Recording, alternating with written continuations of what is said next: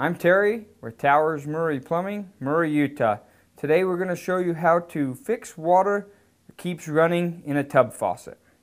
Okay, when you have a tub faucet that's leaking, usually water leaks out of the tub spout here. It's not actually the tub spout that's the culprit.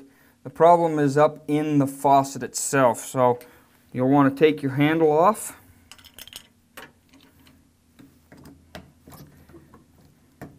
And there's many different brands, styles, shapes, sizes. On this one, you then remove the sleeve or the escutcheon tube. And keeper pin. And then you'll be able to remove the cartridge itself. Now this particular cartridge pulls out.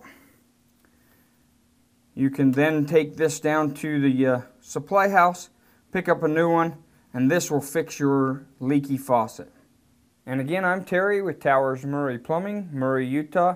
We've just shown you how to repair water that keeps running in a tub faucet.